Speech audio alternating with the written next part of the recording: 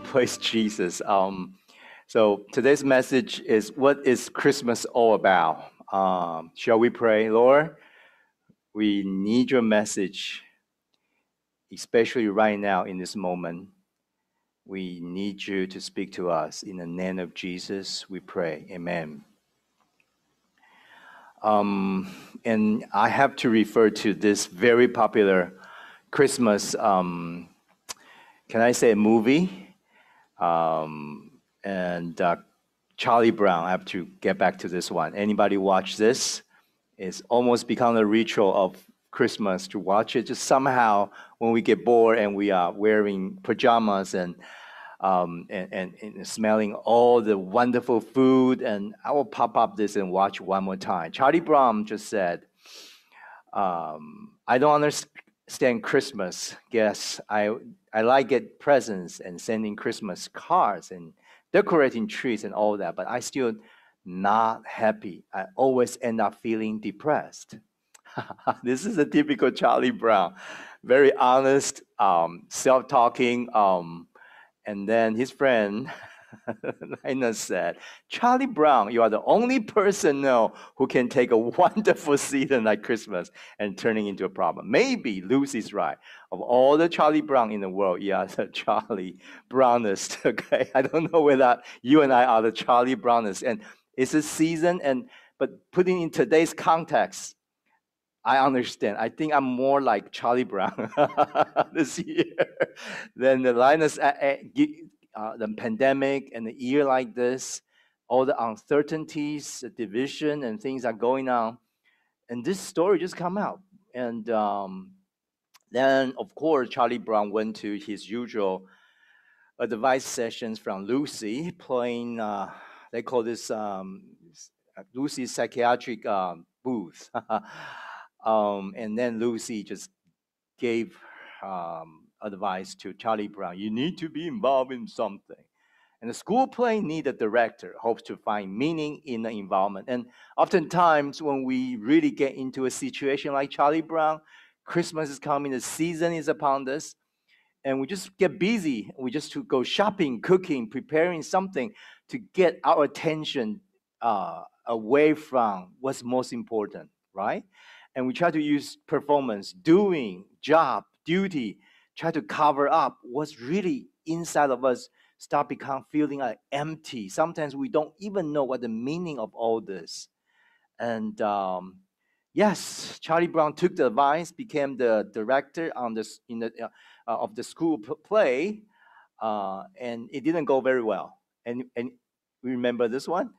Lucy wants to be the queen. The music was too jazzy instead of Christmassy. Christmas. And the dusting room ruins, friend Day's curly hair. It's a mess. And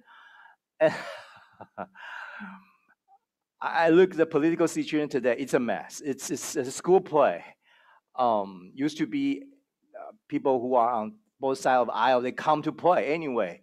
If there's something in common. But right now, it's so hard to find something in common.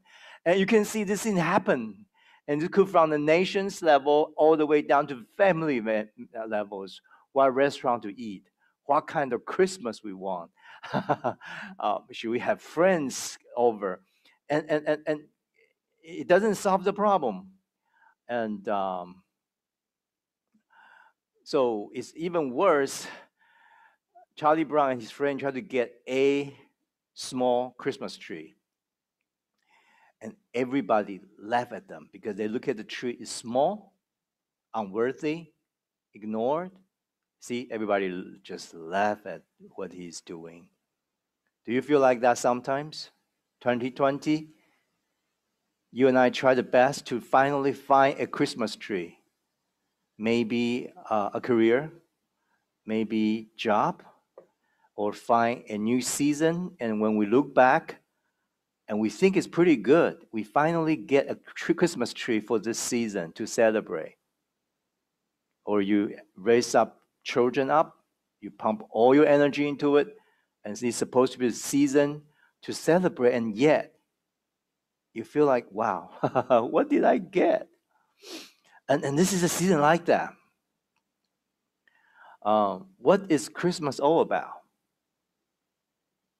And that really made me think. So I want to bring you to how this movie bring the answer to it.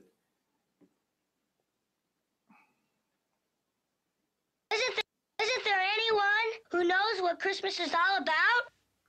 Sure, Charlie Brown. I can tell you what Christmas is all about.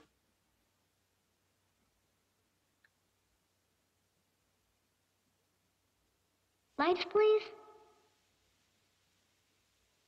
And there were in the same country shepherds, abiding in the field, keeping watch over their flock by night.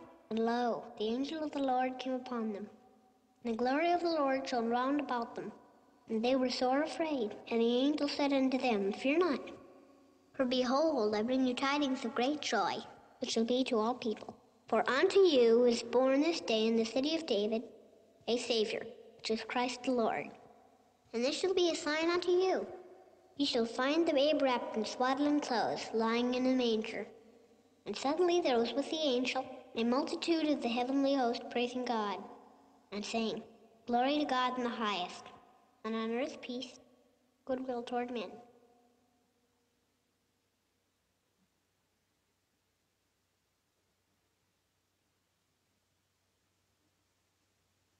That's what Christmas is all about, Charlie Brown.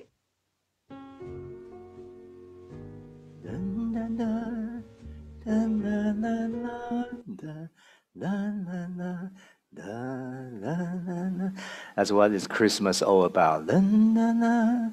This Charlie Brown Christmas was aired on December 9th, 1965 on CBS. Anybody who have been through 60s?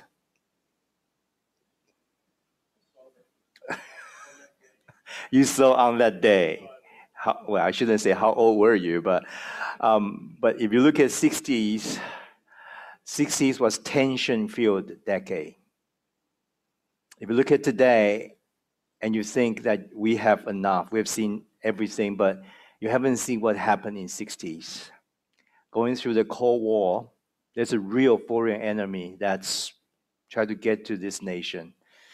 Civil rights movements, and if I recognize some of the pictures, war on poverty, which is really rampant around this nation. And the United States was facing many changes and authorities, including the church. Church were challenged at that time and re-examined. And this was aired on December 9th. And when it was first aired, CBS, the media company, was not particularly thrilled about the TV movie, in particular about the religious message. They don't want this. It's like the answer to this decade of division, instability, uncertainty for the future was this little, what's his name? With a blanket. Linus. This little Linus, not even Charlie Brown, get a carpet up there and recite a so-called religious message. The media people didn't like it, but they aired it anyway. It was a huge success. Almost half of America's television tuned into the half-hour program, including you, right, Henry? It was the answer. It was an answer from this scripture, which I like to invite you to read that aloud with me. I'm going to share 3 points about what the Christmas is all about. And I believe this is what the Holy Spirit would like to whisper into you and my heart today. And can we read that together? It's from Luke 2, 8 to 11. Now, there were in the same country shepherds living out in the fields, keeping watch over their flock by night. And behold, an angel of God of the Lord stood before them, and the glory of the Lord shone around them, and they were greatly afraid.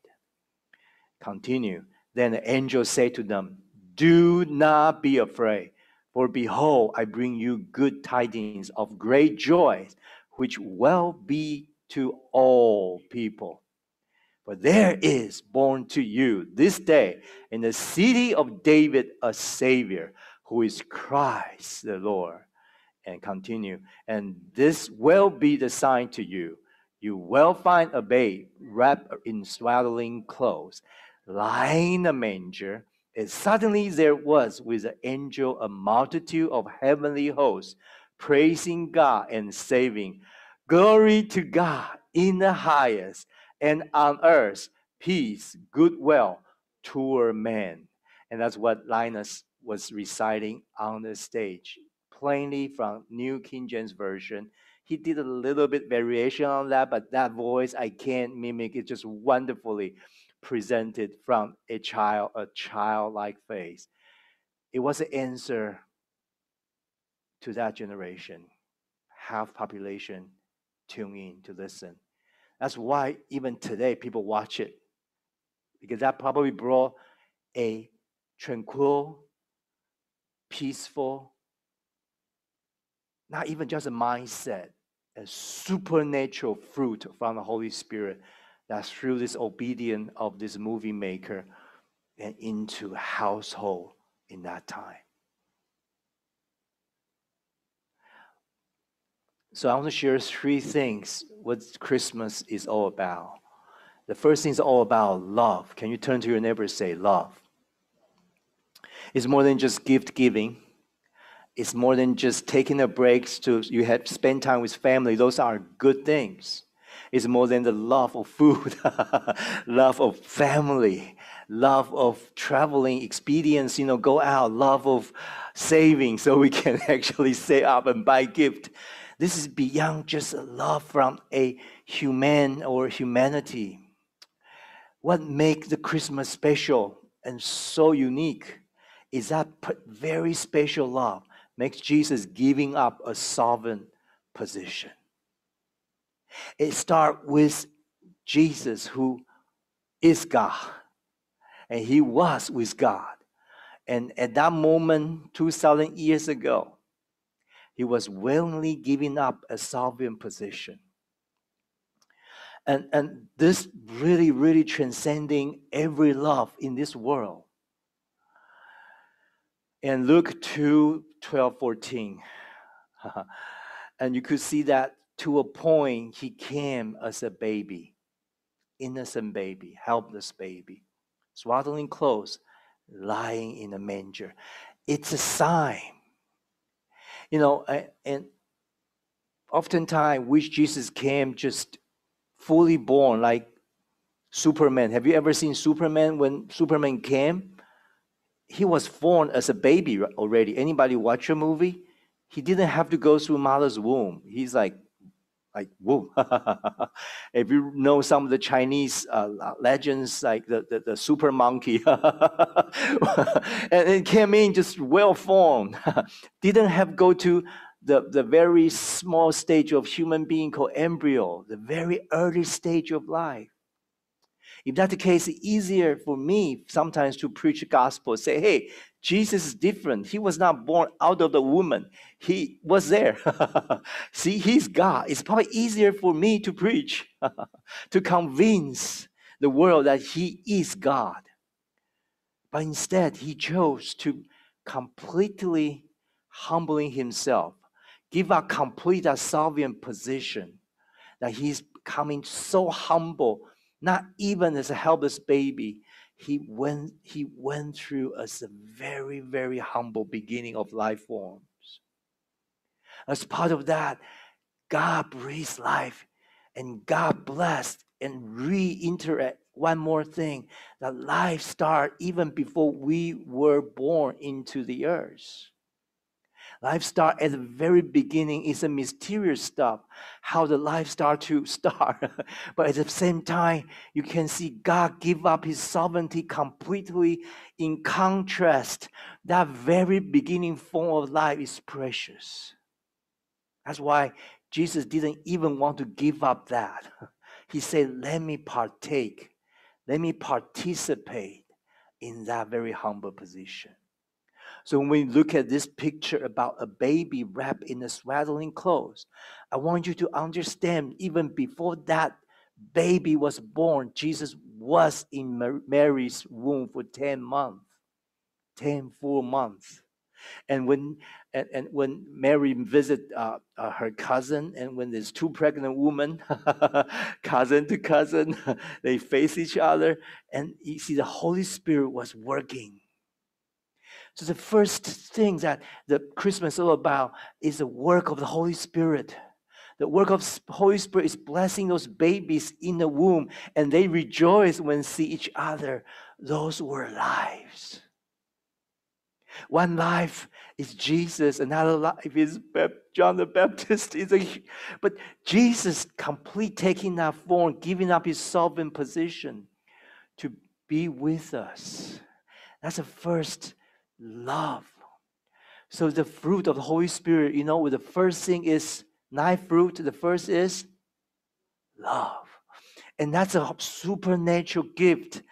God wants to give it to you through the work of the Holy Spirit. Even John Baptist, just rejoice, before you came in, the baby in my womb rejoice. So I pray when you face this baby called Jesus, and he's willingly give up his sovereign position as God, it's a sign. It's a sign to you, Emmanuel. God is with us at the very beginning, not just at death. Western theology puts so much emphasis on the death, which is wonderful. Yet we have to put the same emphasis on the birth of Jesus, even before he was born. The baby in mother's womb is blessed with this supernatural love. I pray today, if some of you feel like I shouldn't be born, some of you feel like it was not fair the way I was born or I was treated in even mother's womb, I have a good news for you. This is what the Christmas is all about. It's the one who created you. We got every privilege in heaven, willing to give up that sovereign position as God to be with you, even as you were in mother's womb. That's a supernatural fruit of the Holy Spirit. And He's going to touch you right now today, even you online, to just whisper that comfort into you and say, I am here with you, Emmanuel. I'm here. He's whispered to you. He's just channeling that his comfort into you from the supernatural work of the Holy Spirit. Hallelujah. Praise the Lord. The love that makes Jesus giving up a sovereign position. In Philippians 2:6, it gives us a little bit deeper into it. Who, being the very nature of God, did not consider equality with God something to be used to his own advantage. And this verse is in a hymn, in a psalm, in a poetic way when Paul wrote this. And if you look at it, the first part is being the very nature of God. The word used in Greek was called morph or morphe. That means morph into something. That means the outside seems to change, but the internal nature of that being is the same. So even though Jesus gave up his sovereign position as God, but something he retained with him is the deity of God, is who he is as God. And his natural, that, God's character. And when the second thing I want to share with you is this supernatural of God's love. When it comes to you, the love coming, it comes with God's character, who he is. And this very moment of this time, I long for a love with character. I long to be embraced.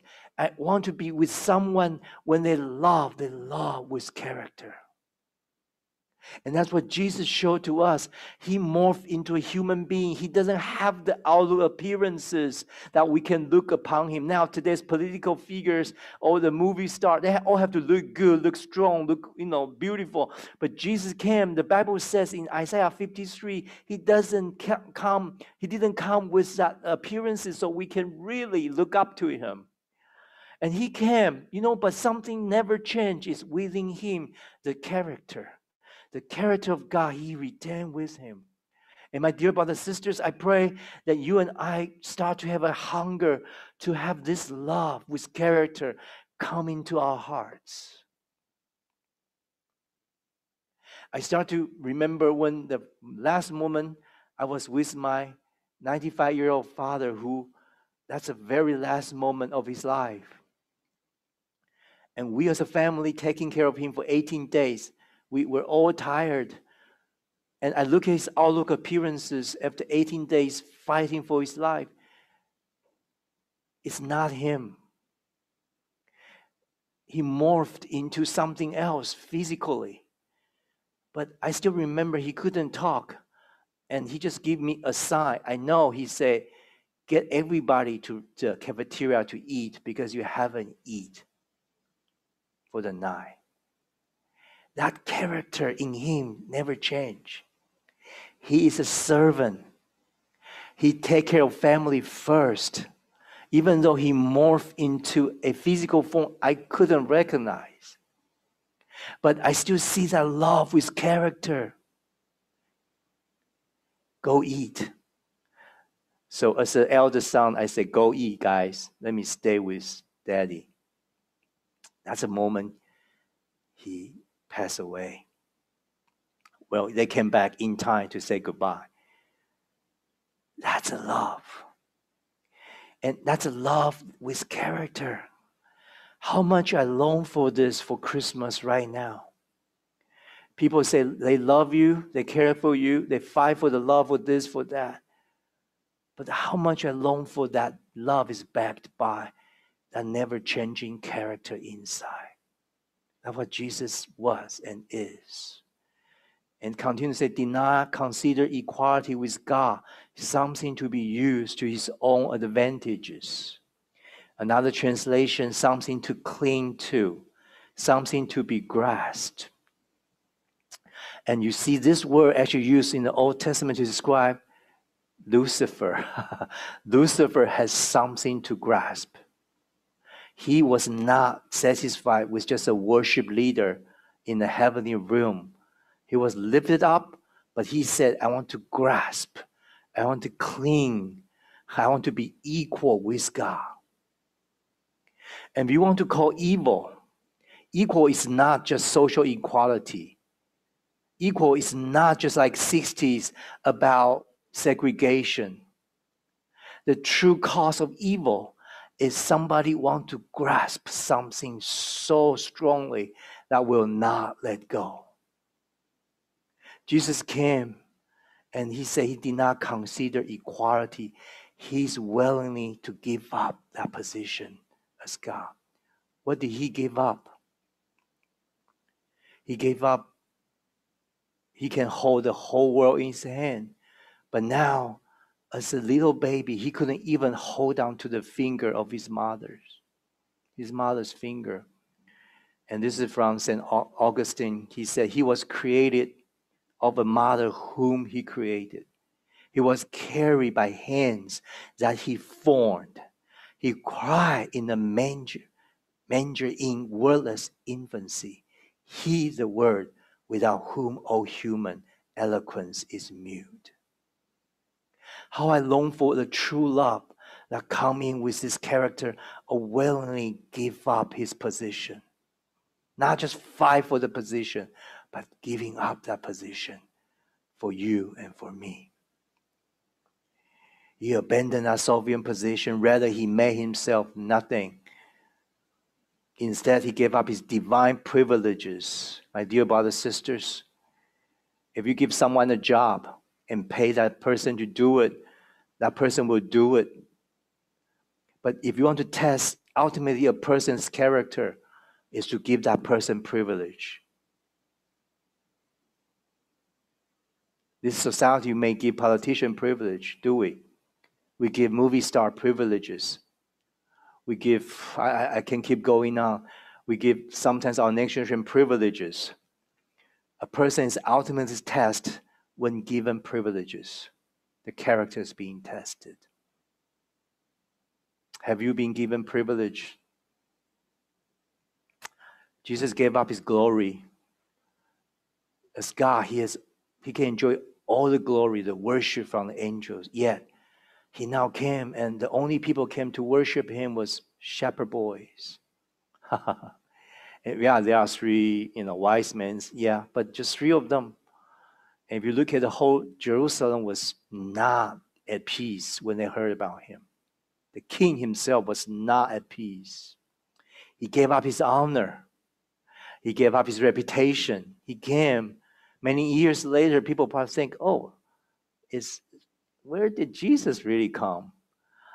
And he's giving up all his power, his riches in heaven. He came as a very humble baby in the manger, and he couldn't even find a proper hotel room to stay.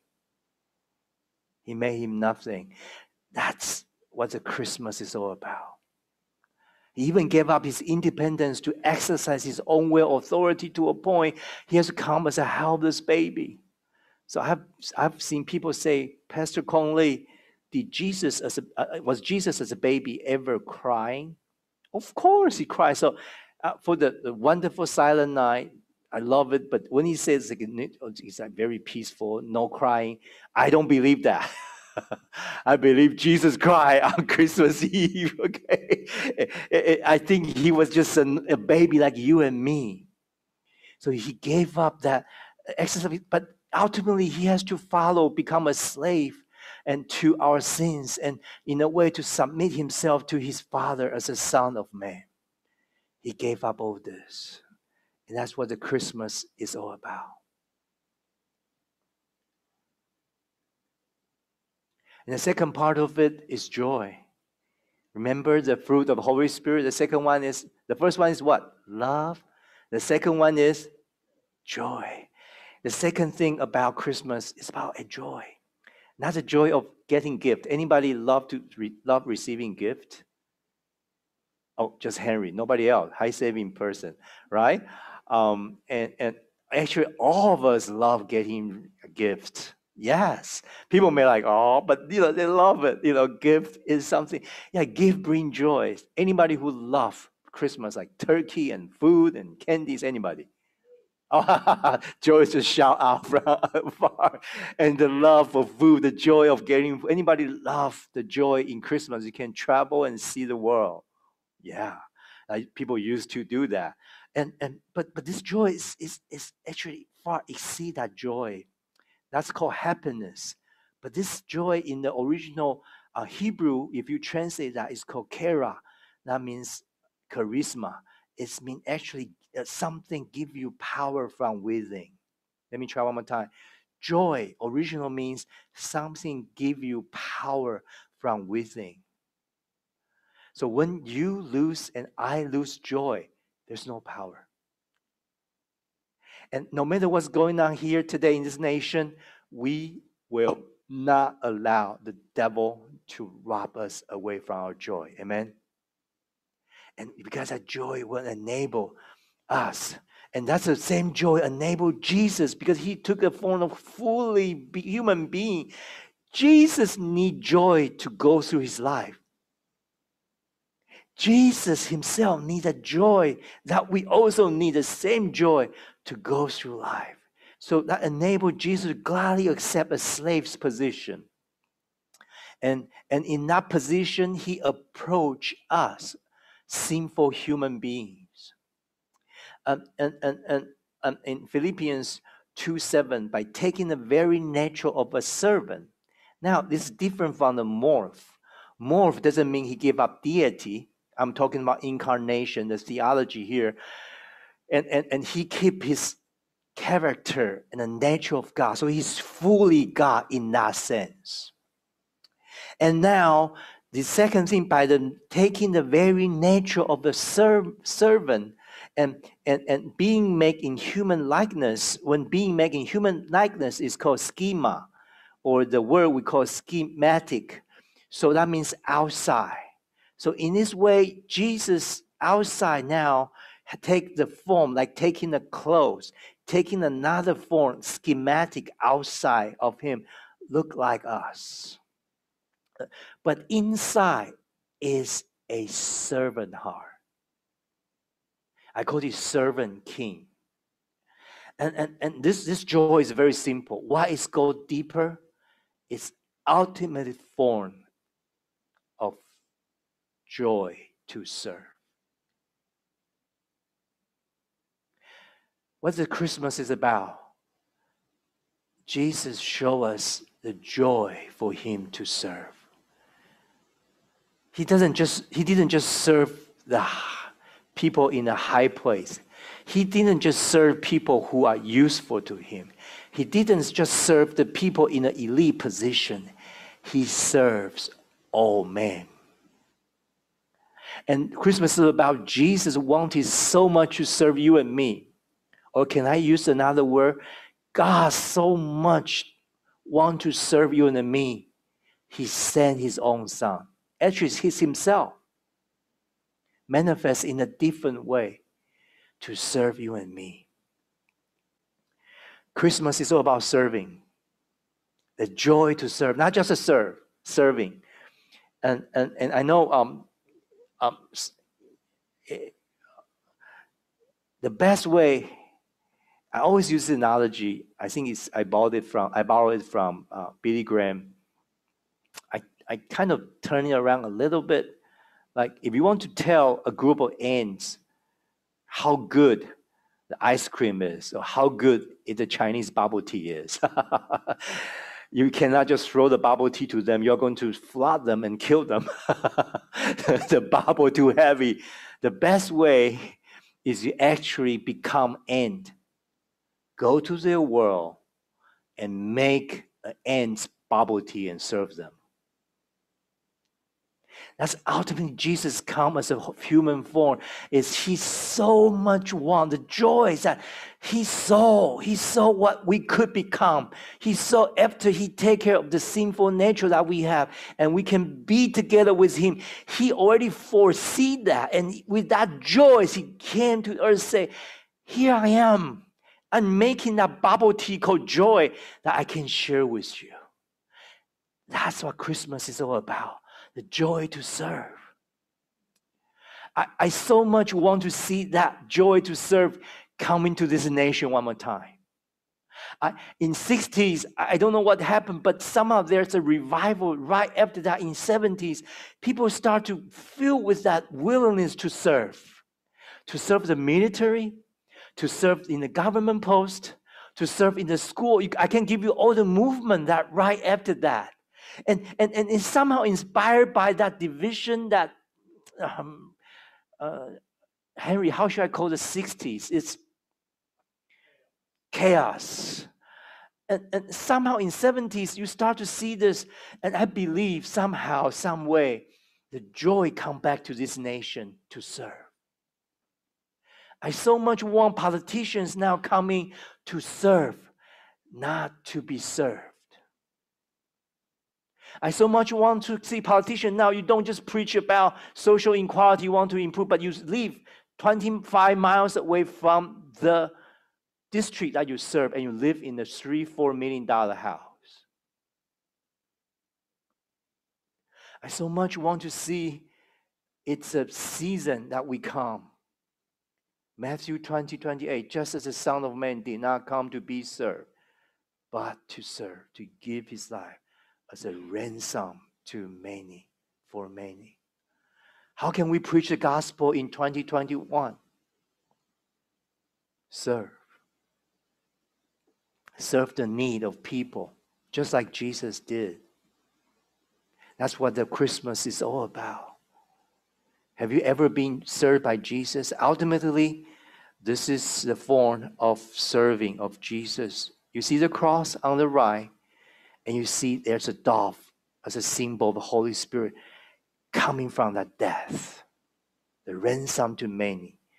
And that's in Hebrew says, Hebrew 12:2, fixing our eyes on Jesus. Can you repeat that with me? Fixing my eyes on Jesus. One more time. Fixing my eyes on Jesus. Some of you may watch things, YouTube and all the news around. I understand. But can I invite you right now in the Christmas, fixing your and my eyes on Jesus, the pioneer and perfecter of our faith. For the set before him, he endured the cross, the cruelest death that's ever, scorning his shame and sat down at the right hand of the throne of God. He became the man, son of man, so that he can bring the sinful man to be sons and daughters of God. And I want you to see this. Ultimately, Jesus saw you in the joy. Why he is able to serve with joy? Because he foresees the fruit of the ultimate joy. It is you. He delights in you. You know, he knows the sinful nature in us, yet he knows by his blood and his cross, we are able to sit on the throne with him and become the overcomer, more than the overcomer. Turn to your neighbor and say, you are more than an overcomer. Just say that. You are more than a conqueror. You are an overcomer. You are the overcomer that comes with joy. Amen. Hallelujah. And that's a joy Jesus wants to share with you. And that's the fruit of the Holy Spirit working in the first Christmas, is to bring ultimately this joy, kokera, is a joy enabled you to work, enable you to have power to face any challenge in your and my life. That's what Christmas is all about. Fixing your eyes on Jesus. Hallelujah. And the next one, the final one, I'm going to wrap up. Oh, well, one more. Oh, final one. Oops. Peace. Can you turn to your neighbor and say peace? Peace. One more time, peace. The Son of Man ascends to be the supreme princess. You may think Jesus came humbly as a baby. He died even more as a criminal, almost like criminal. I shouldn't call criminal, as a Lamb of God, seemingly like a criminal on cross. Yeah, I want to really bring you to a key word in the Bible that we all misunderstood oftentimes. And a king was born. It's not just a humble baby in that manger, in that place. He was born king. And Luke 2:14, as we just read, glory to God in the highest, and on earth peace, goodwill toward you and me, favor toward you and me. Only king can give favor. You and I right now, the Christmas, need a favor from this king. Let me explain this very misunderstood word in the Bible called the Son of Man. And Jesus oftentimes referred to himself, Son of Man, ascend to be the supreme princess. And we also think Son of Man is like, oh, Jesus is 100% human. Yes, that's definitely the original meaning of that. And he's also called the Son of God. And these two, we think Son of God represent more like a heavenly realm. He is a king. He is God from heaven. We think Son of Man is so earthly. He is like a baby. He is a carpenter's son. He has to learn his skill. He has to be trained. And we think this like divided into two realms. Actually, these two are intertwined. Like Son of Man. So Jesus talked to some of the Israel people, say, are you the sons of Abraham? When we say son of God, means we are earthly man and woman, and we take our heavenly Father's character. So even though Jesus are called Son of God, it's actually also refer to that example that he will bring us to follow his heavenly Father's character. On the contrary, the Son of Man is a heavenly term too. And you could see the incarnation intertwined of why Jesus was born as a 100% human baby. It's so hard for us to understand. Virgin gave birth to a baby. Yet, if you put into the context, it's coming from the Bible.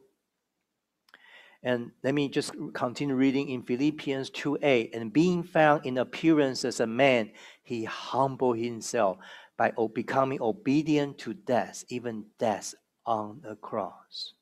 Therefore, God exalted himself to the highest place. He gave him the name that is above every name.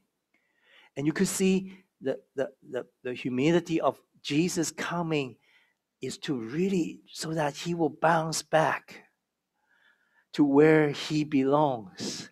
But by doing this bouncing back from the death, and from the helpless baby to born as a king, he brings us along. And if you see, this is on the cross, he finally said, it is finished. In John 19:31, what is finished? We call salvation is finished. Jesus doesn't say what is finished. He said finished. It's this complete loop. This is a complete cycle of the eternal joy that God, the Trinity, God wants to share with you and me. And he's to come, bounce back and ascend to be the supreme prince in heaven, where he is right now. And Holy Spirit is helping him, is trying to come up with that fruit of Holy Spirit called peace. So the peace, my dear brother and sister, is not like nothing happened. Peace is not like cordial. It's like, okay, good, we are nice. Peace is not just we speaking nicely to each other. Well, that's part of it. But the ultimate supernatural peace come in the time of division, come in the time of poverty. That ultimately the peace can be found when we follow Jesus from the bouncing back route and coming to ascend with him, sit on the throne with God to do the perfect will of God. And we have to go through cross. The sins of this world need to be taken care of. If we talk about all the good things, good deeds we want to do without talking about the sinful nature within us, that kind of thing will ultimately fail because you put sins of this world together. The sons and daughters of man, we have seen that for centuries. We are saved not by deeds, by his grace. And this is his finish. It's all by his grace. This supernatural peace is given to you and me. So the Son of Man in Daniel 7:13-14. I'll wrap up with one. This is a very important meaning in the New Testament. When Jesus said, I'm the Son of Man, and Son of Man, he didn't refer to 100% just earthly aspect.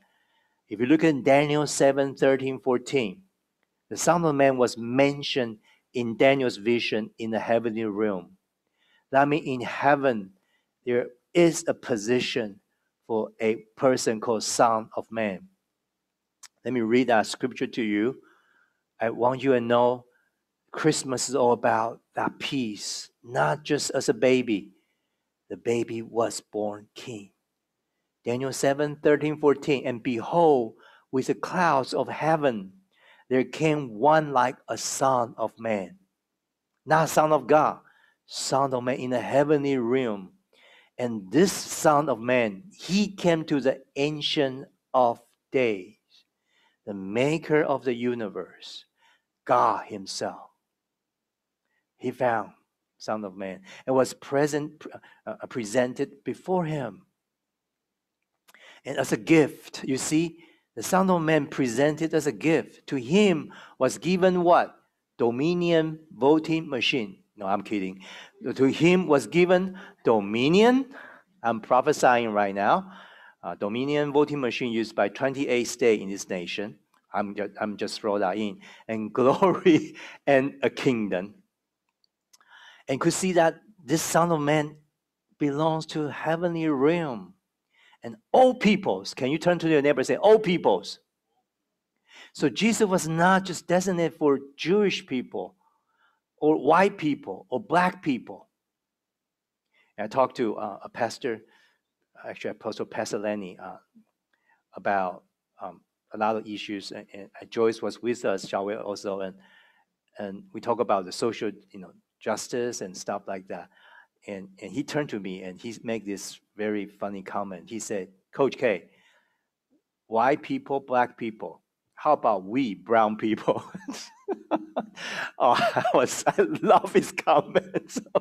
So he's right on. How about us brown people? If we want to go through issues, it's okay.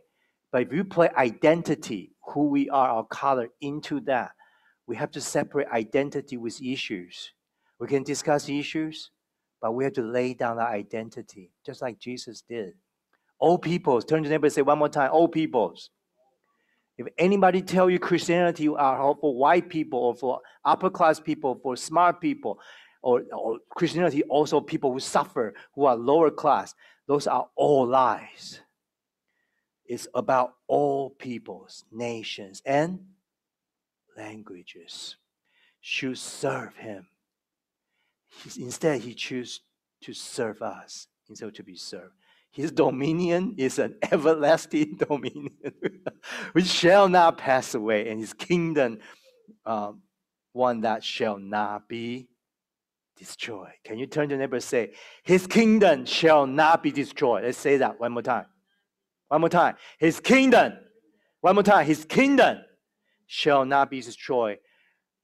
We have all the politics going on right now, but what Christmas is all about is his kingdom. Amen?